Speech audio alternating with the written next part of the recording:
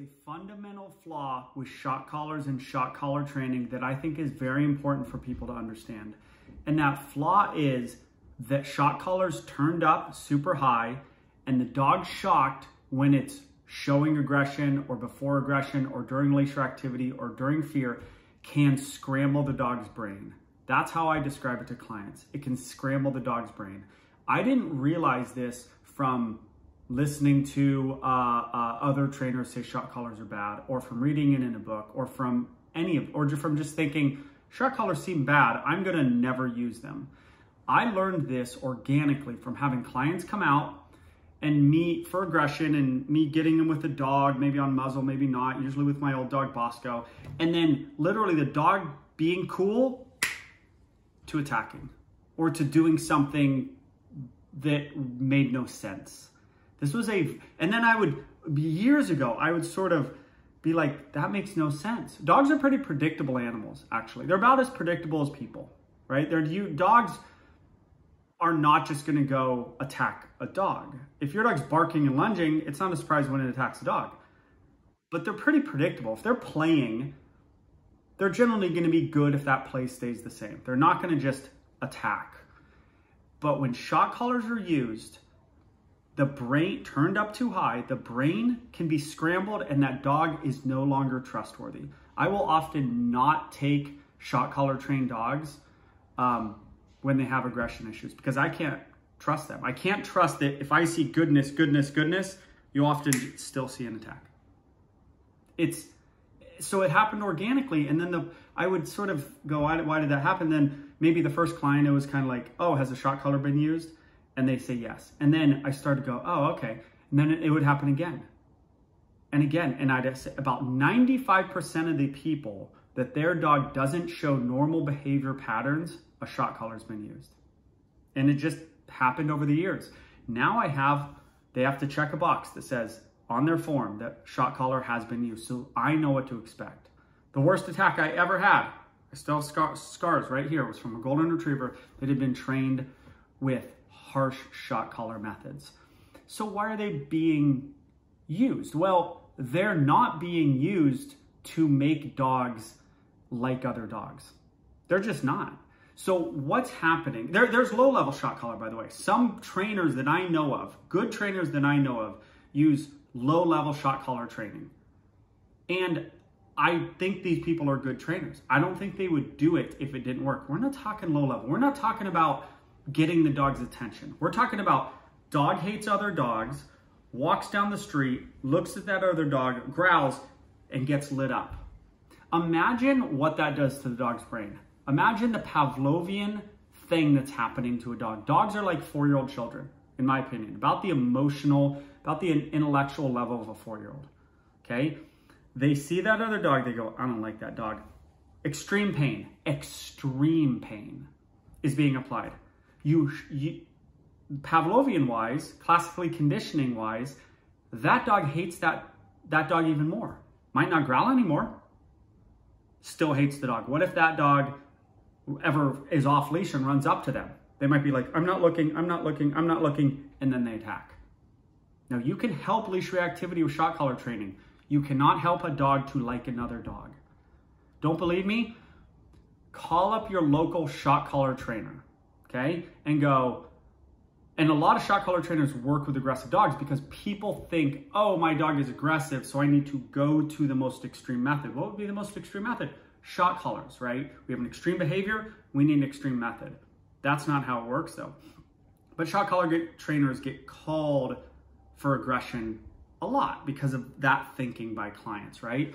But call a local shock collar trainer and go, yeah, I have an aggressive dog or a reactive dog, maybe not even very aggressive. And then they'll be like, yeah, here's what we'll do, blah, blah, blah. And then be like, will my dog play with other dogs? And the answer is always no from them because they know that dog cannot be trusted after that shock collar is used. I have aggressive dogs out here every day for private sessions, and 9 times out of 10, it's playing with my dog or another dog at the end of the session because there's a slow process to it where I have to trust the dog in this situation, then I trust it in this. If it can't handle this situation, why would I take it to the next step?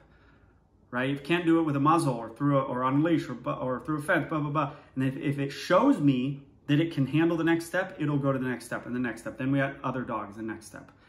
Shock collar trainers don't let dogs run around with other dogs because something can pop off at any moment. Okay, I'm not talking about shock collars for stays or shock collars for comes. I really don't have a huge problem with that. I don't think shock collars are like that mean. My problem with shock collars is not that they're mean. That's what most clients sitting here, they go, no, I don't want to do that. That's mean. That's not my problem with shock collars. Like, my goal with my kids and my dog is not to always be nice. That's not my goal in life. My goal is to have good kids, successful kids, happy kids. My goal is to have good dogs, successful dogs, happy dogs, confident dogs. It's not that I need to be nice all the time. If your kid is a drug addict and you have to kick them out on the street, take their car, take their money, that's probably the most loving thing you can do for your child. It's very mean, and it's probably the best thing. If you're a kid, there are tough love situations that are good for the dog or the client. So I don't have a problem with it's mean, okay? If your kid is about to run out on the street, a little kid, and they almost get hit by a car, and you run up to them and you go, don't ever do that again. That's not very nice. It's actually quite mean. They'll probably cry. But you are punishing a behavior that's dangerous, that they could die from. So you need to eliminate that behavior. So the meanness part of shock collars is not why I don't use them. It's the you can make things worse problem with shock collars. And once you go there, I have people sit in my office once a week, maybe once every 2 weeks. And I'm like, I don't think I can do anything for you or your dog, because they went to that shock collar trainer for 3 months and that dog was lit up every time it growled at a dog. And the dog needs years to rehab from that. Years. You shock away all the precursors to aggression. I want to see precursors. I want to see barks and lunges. I don't want to see the dog hide it, but yet still hate that dog because it associates shocks with the dog and then attack. Okay? I'm okay with eliminating precursors when my punishment is a clap and a shock and then go grab the dog. And the dog's like, okay, that is generally enough. We don't need what I call acute pain. By the way, this is a vibrating collar. This isn't a shock collar. These are fine. I don't use it much. We pull this thing out once a year, maybe, right? It vibrates. When the dog barks, it vibrates. But it looks like this. This is what a shock collar looks like. And there's a current between these two things, and it shocks them. It's a very, it's very painful if turned up, and it's very acute. It's like right here. It's very shocking, right? It's not like any other form of punishment. It's people like it because it can be done distally. You have a remote, right? And you can shock them from a distance, right? Which, you know, I'm never going to use shock collars. I never have. I never will. I don't need to. I have solutions, and my business is so healthy. Why would I be like, yeah, let's get into the shock collar business? Like, it's never going to happen. I don't need to, but I don't have a problem with people using shock collars for the dog coming. Dog's running away. If it's trained right, and the dog goes, they hear come and they go, if I don't go back to that guy, I'm gonna feel pain. Now, is it nice? Probably not. I wouldn't shock my kids. I wouldn't shock my dog. But I get it. I'm not gonna say someone shouldn't do it. I'm not saying you shouldn't do it. But don't ever use it for fear, aggression, or reactivity. Ever. You would be surprised how many people sit in this office and they're just like, I sent him away and it made everything worse. And I'm like, yeah, and I don't know if I can help you. Now they have no solutions. No solution, because it ruined the dog. You don't want to do anything that ruins your dog, right? That's why I would err on like treats than err on this. The treats aren't going to ruin your dog. They're not going to fry your dog's brain. And like positive reinforcement trait, like I said, I don't mind it for I don't mind it for stay, right? I have a way to train stay that you don't need it, but I don't mind it. I would sit there too if I'm like, oh my God, I'm gonna feel a bunch of pain if I get up. You can train a really great stay. Not the worst thing in the world. How about jumping fences? Shock collars are great for, Jumping fences and running around is a very difficult behavior to get rid of. Think about the reinforcement, right? They're in their boring yard, and even if you make it super exciting, it ain't as exciting as jumping that fence and running around and getting exercise and fighting with dogs for fence and maybe humping dogs, whatever they do when they're running around. How are you gonna make your yard that reinforcing? You're probably not, actually. So, shot collar, they go up, you're in your house, I don't know, whatever, and they go up to the fence, maybe they touch the fence or jump on the fence and you shock them. Or they look up to go over the fence and you shock them. I get it. I get why people use it.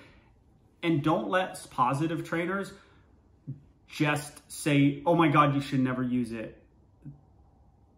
Because they don't have answers to that problem and to many problems. Like jumping fence, positive reinforcement trainers have zero answer for it. I guarantee it. They're gonna tell you to make your yard more reinforcing, which is gonna help, might not fix it. They're gonna tell you to build, they say all this crazy stuff. Build your fence higher. Who out there has money to build your fence higher? I've built fences higher. It's a pain, okay? So the answer cannot be money into fences. I mean, maybe you have the money, great. That's actually, if I was at someone's house, I'd say build a fence higher. If I'm at someone's house that doesn't have money, I'm not gonna say build a fence higher. I'm gonna say I might say buy a $100 shot collar and call this other guy because I don't do it. But, you know, so that's my fundamental problem with shot collars. Should you use them for some things? Fine, use them. Call a trainer, use them. Should you use them for aggression? Never. Don't do it. You have to trust me on this, okay? Don't do it. They look at a dog, they feel extreme pain. What do you think they think about that dog? You think they like that dog anymore? I think they hate that dog because their 4-year-old brain does not get it. They Pavlovian wise, they have a bad feeling about that dog. But before they kind of didn't like that dog. Now they associate extreme pain with that dog. They don't get it. Their brain doesn't get it. And then you fry their brain and you shock out the precursors. It's bad news.